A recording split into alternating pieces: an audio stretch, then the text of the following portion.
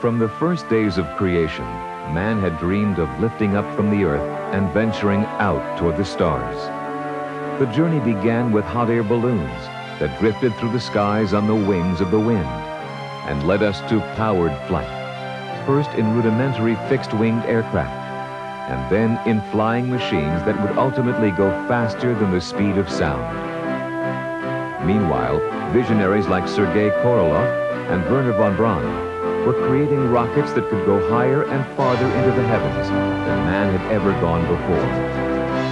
First came Russia's Little Traveler, Sputnik, which was followed by America's Explorer-1 satellite. Then the Russians shocked the world as Yuri Gagarin became the first man ever to travel into space. Less than 30 days later, the United States began the countdown to send an American into space.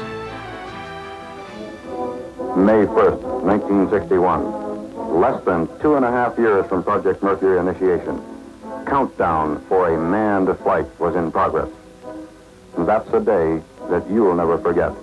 Both the public and the press were caught up in the excitement of the space race and the mysteries that were waiting to be discovered high above them in the star-filled skies.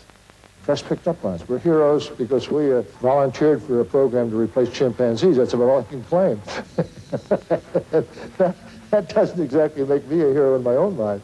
So we laugh about that a little bit. In fact, at this time we were getting inundated with telegrams from the Society for Prevention of Cruelty to Animals. Stop flying these monkeys and chimps. So finally we flew Alan Shepard. Shepard doesn't tell that story as often as I do.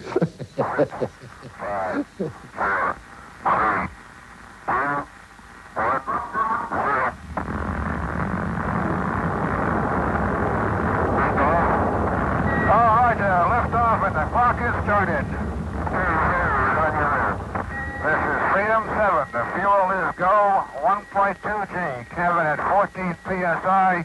Oxygen is go. On May 5th, 1961, Alan Shepard lifted off from Cape Canaveral atop von Braun's Redstone missile and rode into space. They called it Freedom 7. Although his suborbital flight lasted only 15 minutes, he became the first American to go beyond the Earth's atmosphere in a space capsule.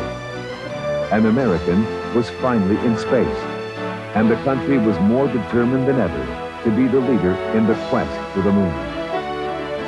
You know, a very interesting thing happened after my flight, Freedom 7. We went to Washington to get a medal from President Kennedy, have a parade with Vice President Johnson, and we were supposed to get out of town that afternoon. Kennedy said at the last minute, when you're finished with the parade, come back, we want to have a meeting, which was totally unscheduled. So we came back into the Oval Office, and he said, now tell me again, how did you react, and how did you fly, and how did you feel? And you know, everything was exciting to him.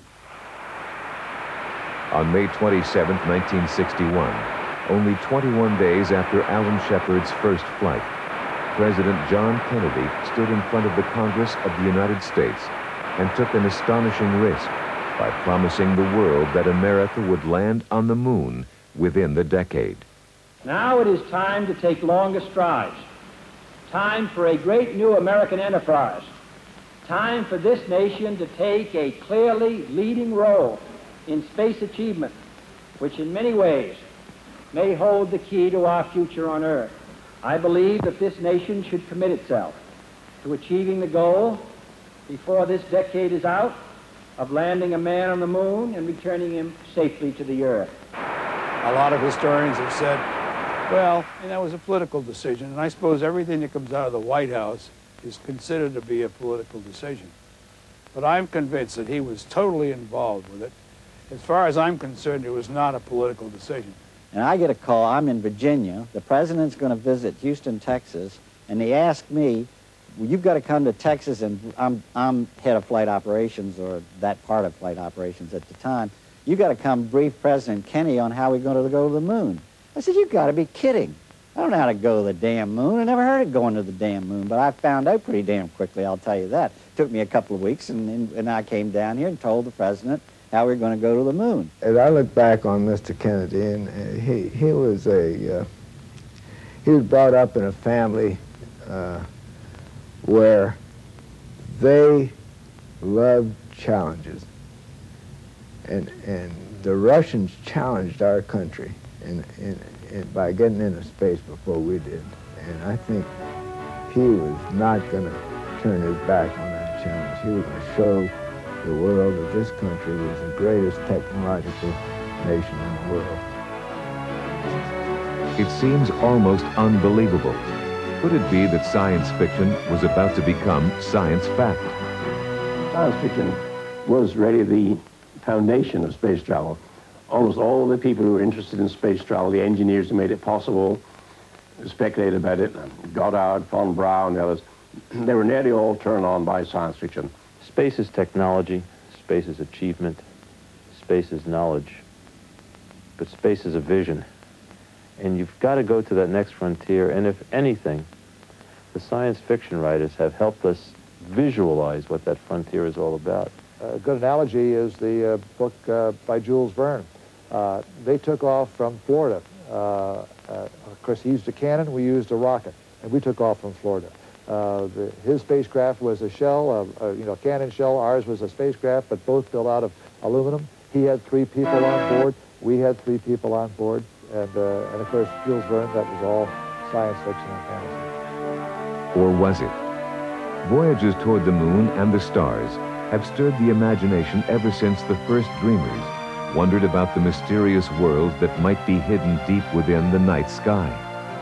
There's a well-known phrase, first we imagined what could be, and then worked to make that dream come true. This was repeated many times in the experience of science fiction, that the idea came first, and then it transferred to the drawing board, and from there into the metal and electronics and propellants, everything necessary to bring those dreams to life.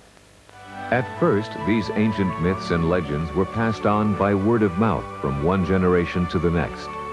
Then they were written down by visionaries like Jonathan Swift, H.G. Wells, and Jules Verne. And finally, with the advent of the motion picture camera, the world was introduced to such visual miracles of the imagination as The Woman in the Moon, Destination Moon, and Project Moonbase. Science fiction comes before the science. I think that scientists, having dreamed the science fiction or having read the science fiction or been exposed to it in some way, will then sort of internalize it and begin someday to say to themselves, what if we were to try to do that? The next rocket we build is going to the moon. I'm serious, Jim. Oh, you can't be. It's too fantastic. The moon? Impossible. Now that we have a space station, it is at last possible to send a ship from the station all the way around the moon.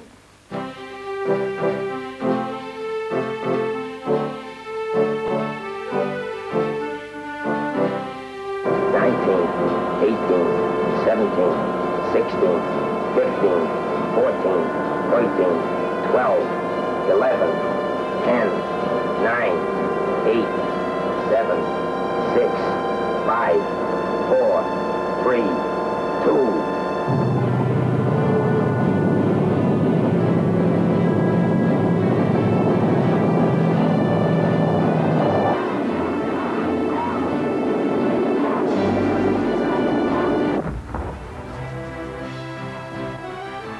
On February 20th, 1962, tens of millions of people around the country anxiously watched on television as Mercury astronaut John Glenn rose up into the skies atop an Atlas rocket and circled the Earth 3 times. During his 4-hour, 55-minute flight, Glenn became the first American ever to see both a sunrise and sunset from space as he looked down upon our world from over 200 miles above the Earth.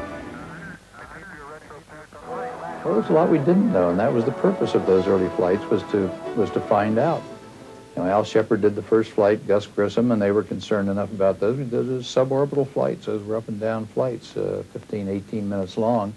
Then my flight was the first orbital flight where we'd have extended periods of weightlessness so that we'd get more of a handle on these things if there were major problems. After his return to Earth, not only was John Glenn a national hero, more important, Project Mercury's primary purpose, that of sending a man into orbit around the Earth, had been achieved.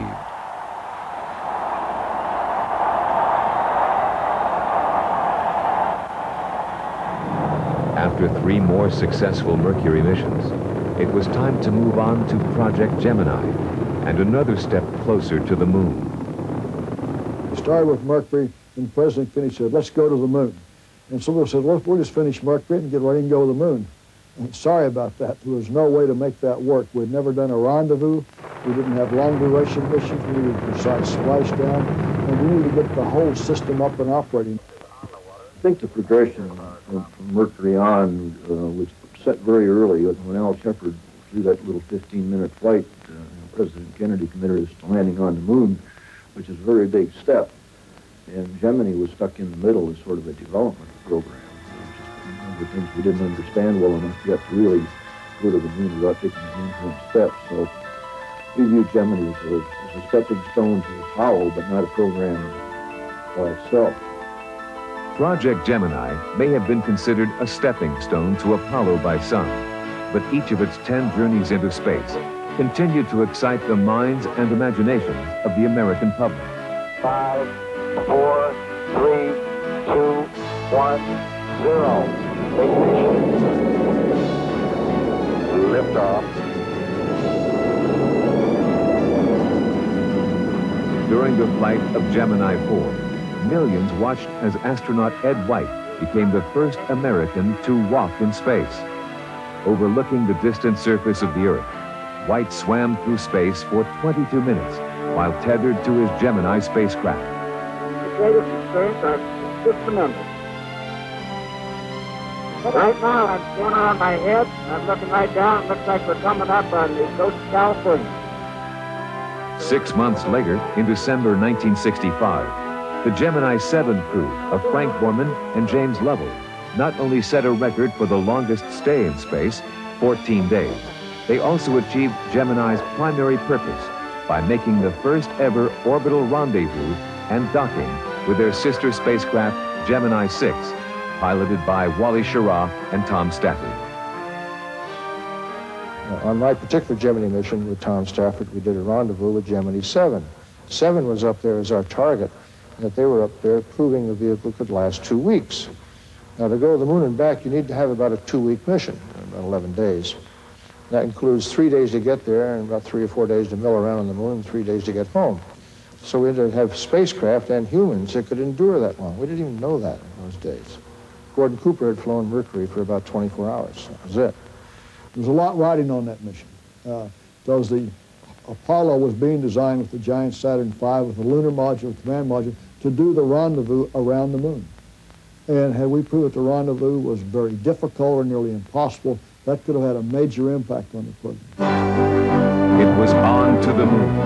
And as President Kennedy had promised, the Apollo project was destined to put the United States on the lunar surface before the end of the 1960s. But the question that continued to haunt America was, who would get there first? Those were the days in the serious sense of competition. And we were trying desperately to catch up. And I suspect we caught up around the Gemini days and then passed the Russians by a mile. But we still felt they might beat us to the moon. We had that as an anxious time. They were ahead of us. No question about it. They were ahead of us time after time after time. And for the first orbital flight, the first spacewalk, the first woman in space, They even landed on the moon before we did with unmanned spacecraft. For a number of years in the space race, we were eating space dust and doing our best to catch up. And somehow in the mid-'60s, they faltered. And their technology apparently didn't collapse so much as their engineering management. And this kind of very bitter infighting, which makes our own inter-service rivalry look like a mild disagreement, crippled their space technology and led to their ultimate loss in the moon race. It was not until the moon was viewed by telescope in 1609 that science began to demystify what the poet Shelley called the bright wanderer, fair coquette of heaven. Yet for centuries, the moon would remain more the province of poetry and myth than science. We knew Erasmus was wrong about the moon being made of green cheese, but until our first machines touched the lunar surface, we still did not know what the moon was made of. We had photographs from unmanned spacecraft, but our knowledge was fraught with uncertainties and suppositions. Then came Apollo, the greatest peacetime mobilization of personnel, technology, and courage ever.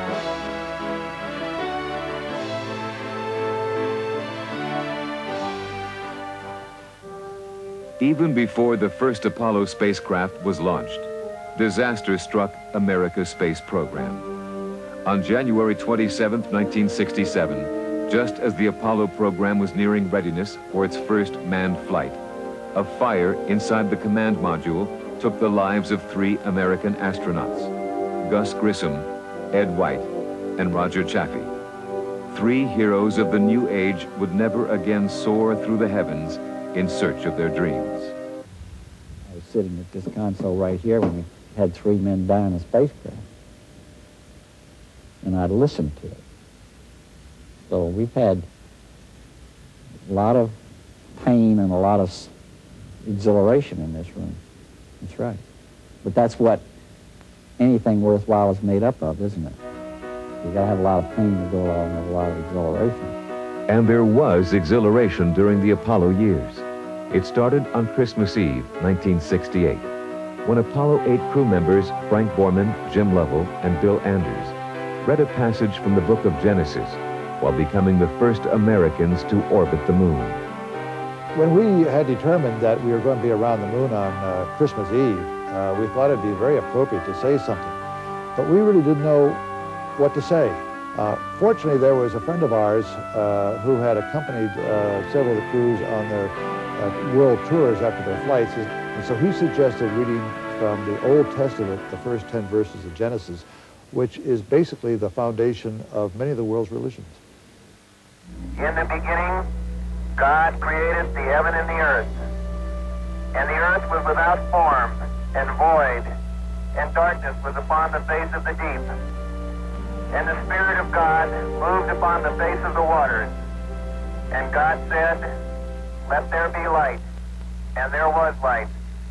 And God saw the light, that it was good.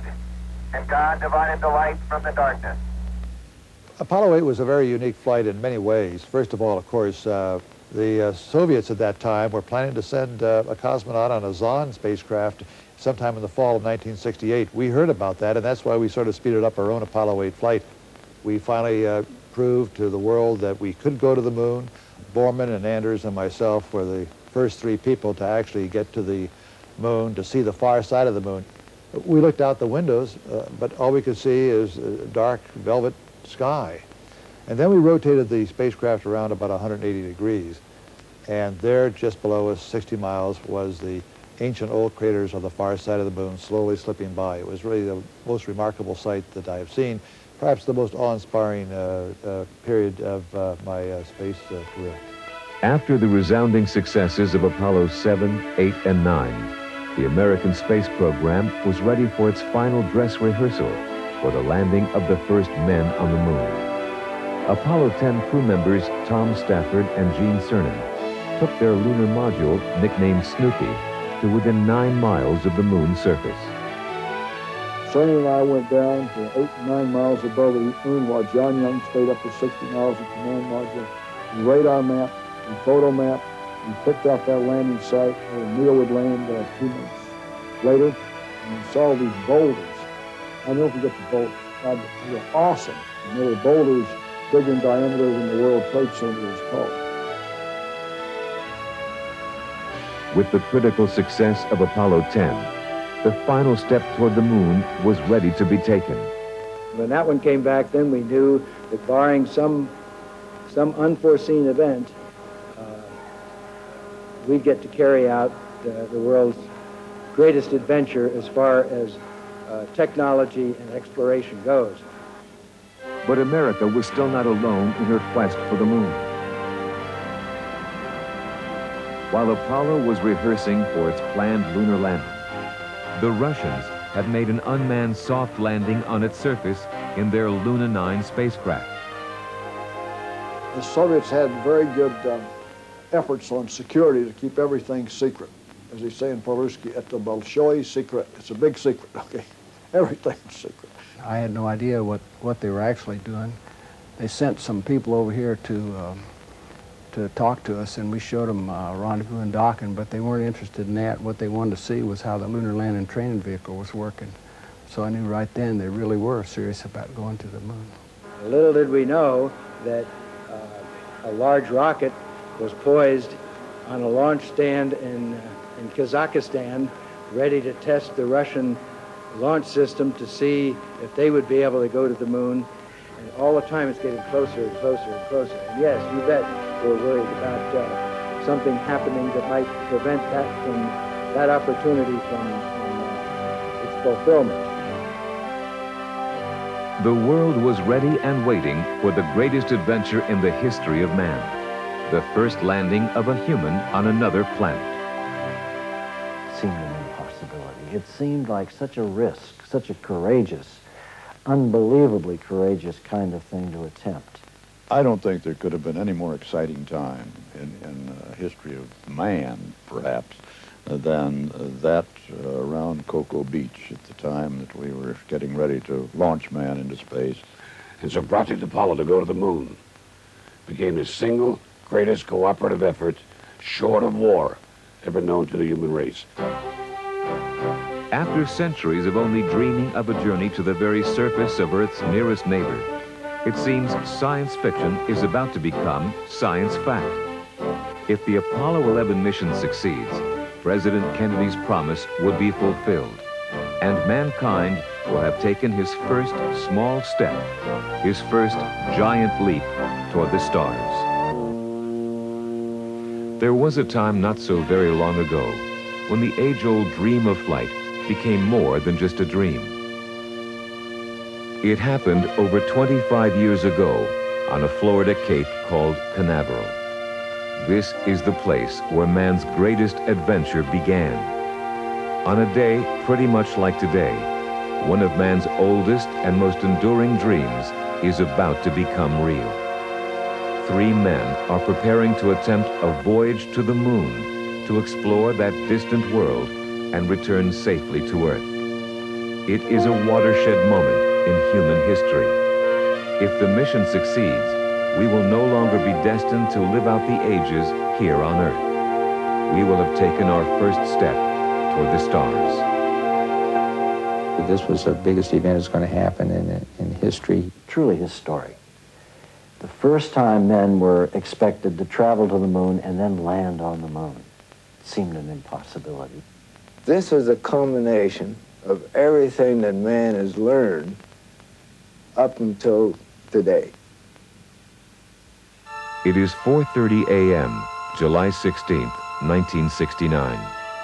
3 men, Neil Armstrong, Edwin Buzz Aldrin, and Michael Collins, check their spacesuits for pressure leaks. Outside, television lights scatter the darkness. On Cocoa Beach, the mood of the countdown parties shifts from wild celebration to an almost unbearable suspense. Thousands have gathered along the road leading north. 3,000 journalists are there, 1,000 more at Mission Control in Houston. More than 1 million people in all. The world stands poised for the greatest adventure in the history of mankind. I don't think there could have been any more exciting time in the history of man, perhaps, than that around Cocoa Beach at the time that we were getting ready to launch man into space and then succeeding in getting him into space. The tremendous devotion of everybody there, every technician, lowest janitor, right up to Werner von Braun and the rocket scientists and the astronauts themselves, devoted to this one thing of exploring space, of getting out there, out beyond our own atmosphere. It was overwhelming. It grabbed up everybody. The astronauts begin their journey. The white transfer van moves toward launch pad 39A. 3 men and their machine are about to change the world forever.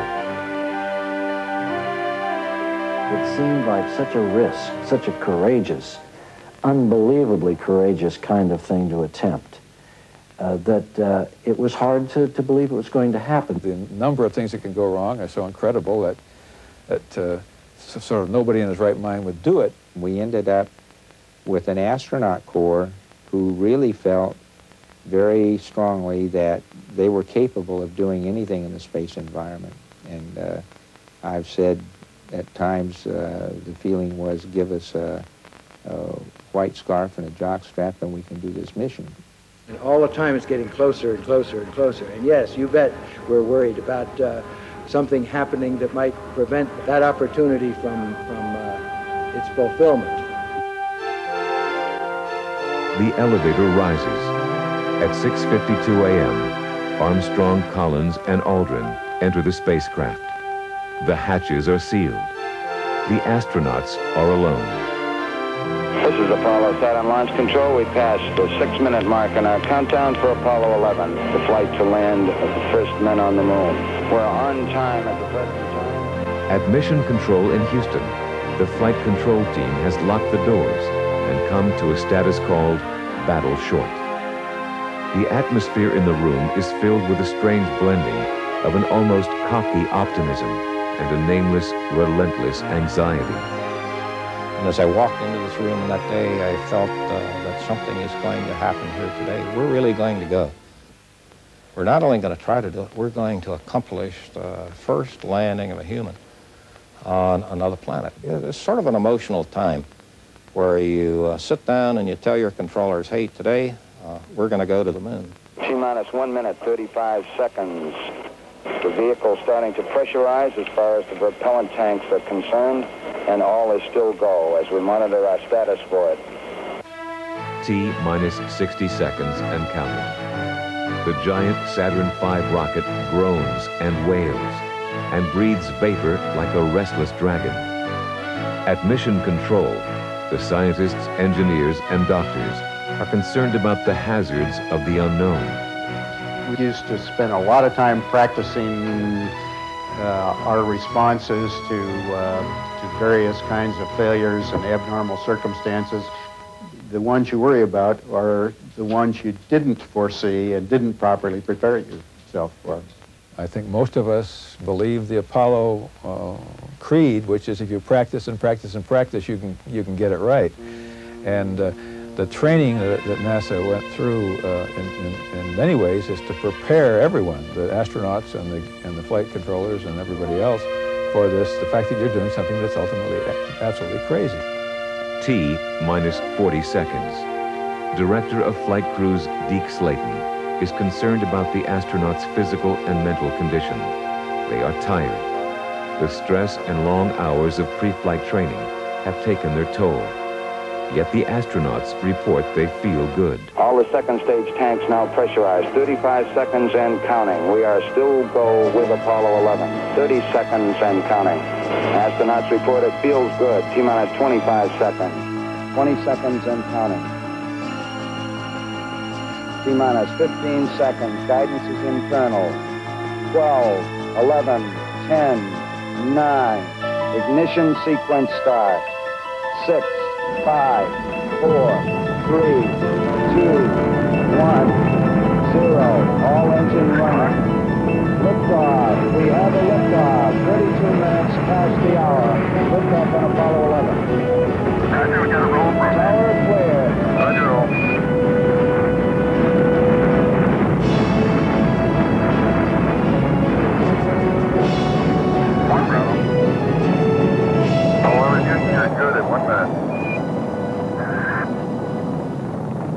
It is 9:32 Eastern Time, the morning of July 16, 1969.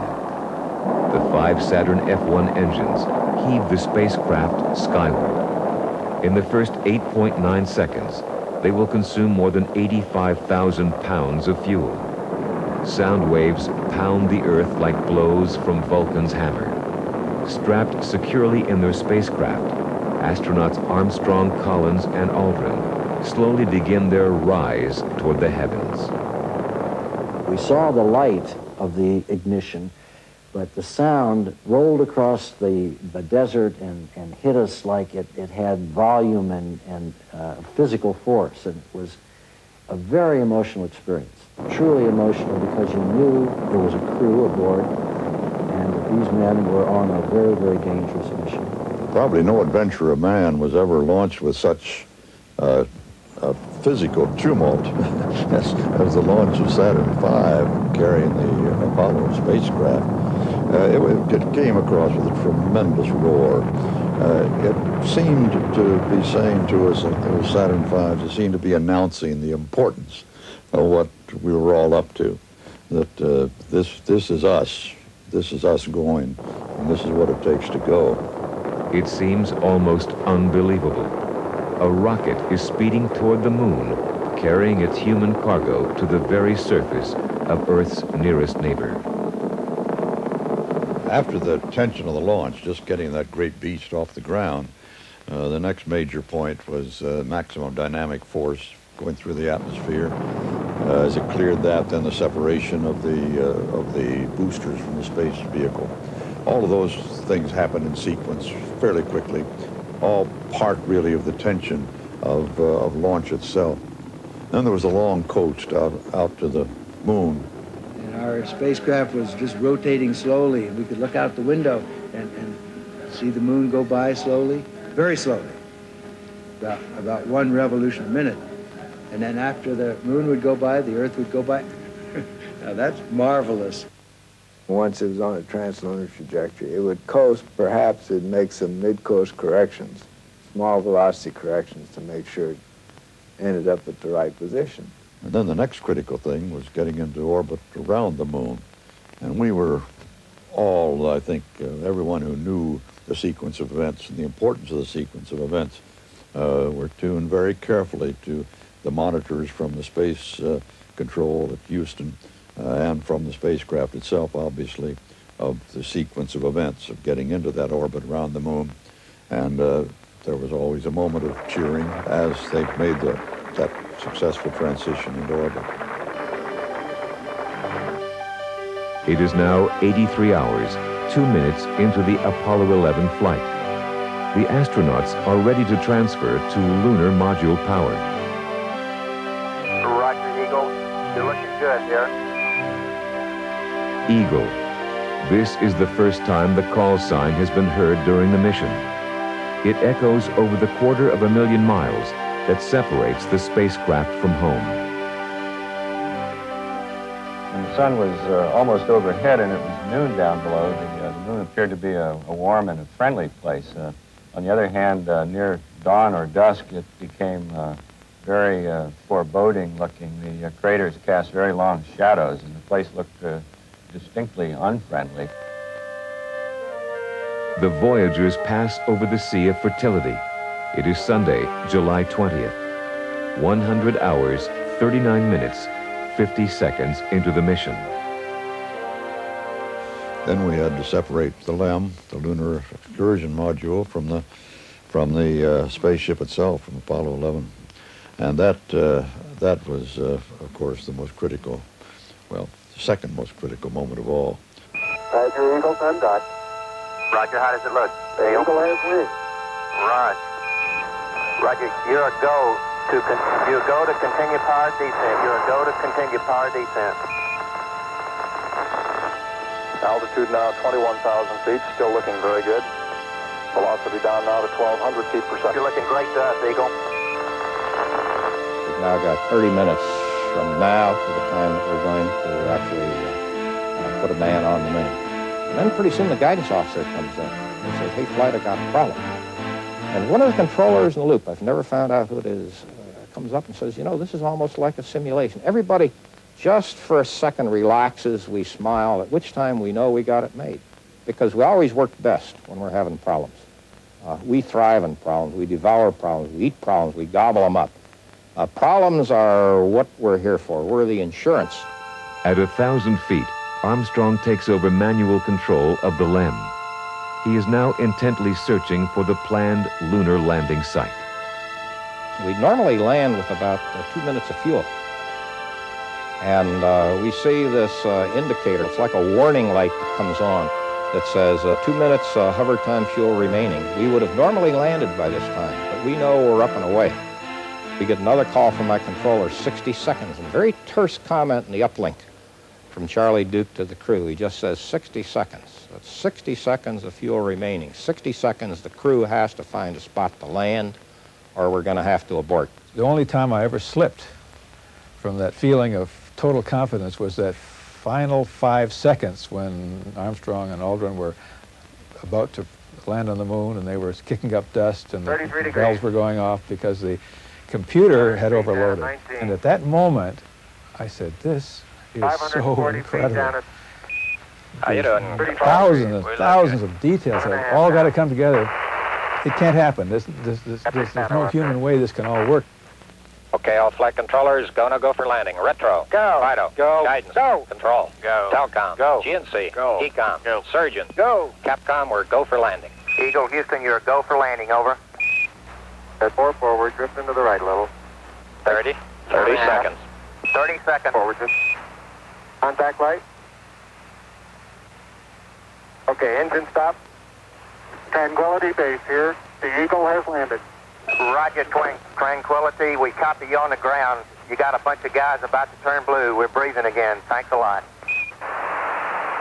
To our best knowledge, we had between 7 and 17 seconds of fuel remaining at the time that we actually landed. The touchdown itself, from my point of view, was a real high in terms of elation. Not so much for the instant, but because it marked the achievement that 1/3 people had been working for a decade to accomplish. And it was a feeling of we, 1/3 people, managed it. The moment when the engine shut down and the checklist was essentially in comfortable status, we turned most things off. There was a moment when I could look over to Neil and we both looked at each other and I patted him on the back. And that was a moment of realization for both of us that we just had pulled this thing off that people have been dreaming about for so long. We were lucky enough to be 2 human beings picked to carry out this marvelous adventure.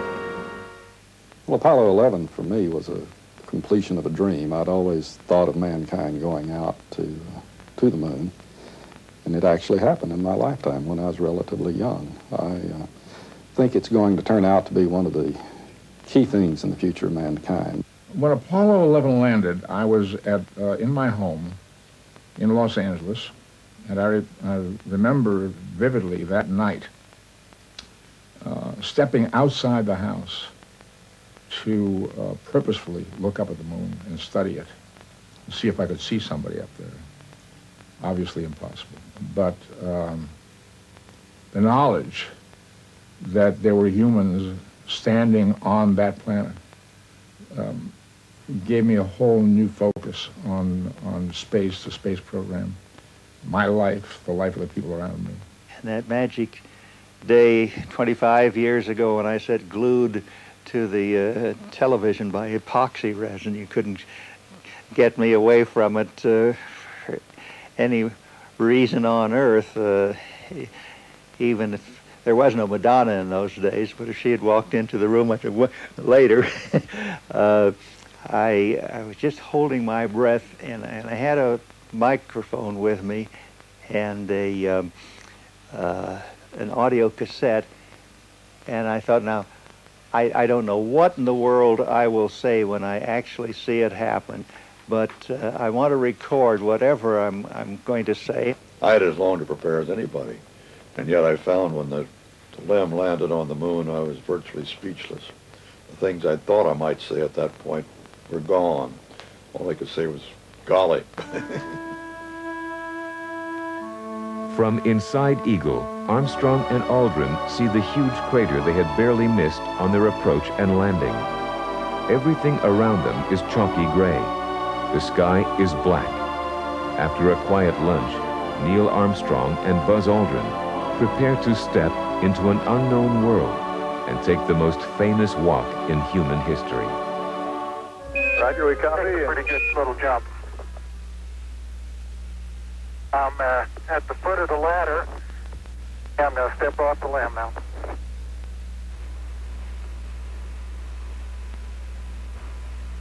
That's one small step for man, one giant leap for mankind. Oh, that looked beautiful from here, Neil. When Neil Armstrong actually stood at the bottom rung of the ladder and then stepped out onto the moon, everything seemed to freeze. It's though time stopped. I can still remember that feeling of stasis. You know, this was the end, really, of history and the beginning of a new history. For me, for example, it was very happy because first time the man from Earth stepped to another planet. It's really a good step. Unfortunately, our project, Russian project about flying to the moon was finished. I walked out of mission control on a beautiful moonlight night. I looked up and realized that two of my neighbors were on the moon. As Armstrong, then Aldrin, stepped from the lunar module onto the surface of the moon, they enter a world never before explored by any man. Once when we were on the surface of the moon, as I looked out and had an opportunity to make some sort of an observation, the words magnificent desolation were extemporaneous as could be. I hadn't given them any thought ahead of time. But to me, they really did express the magnificence of what we as a species, as a human species, have just accomplished. Oh, that looks beautiful from here, Neil. It has a stark beauty all its own.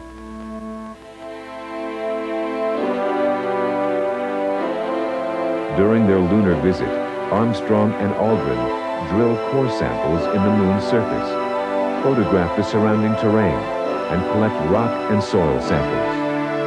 The two moonwalkers leave behind scientific instruments, an American flag, and a plaque commemorating man's first exploration of the moon. For those who haven't read the plaque, we'll read the plaque that's on the front landing gear of this LEM. There's two hemispheres, one showing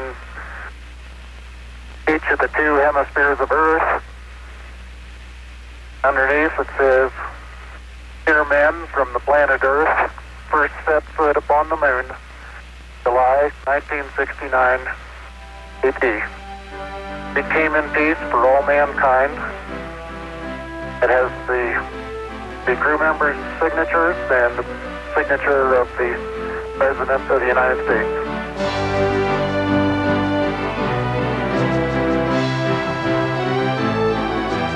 Man was on the moon. It is a watershed moment in history, and the world would never be the same again.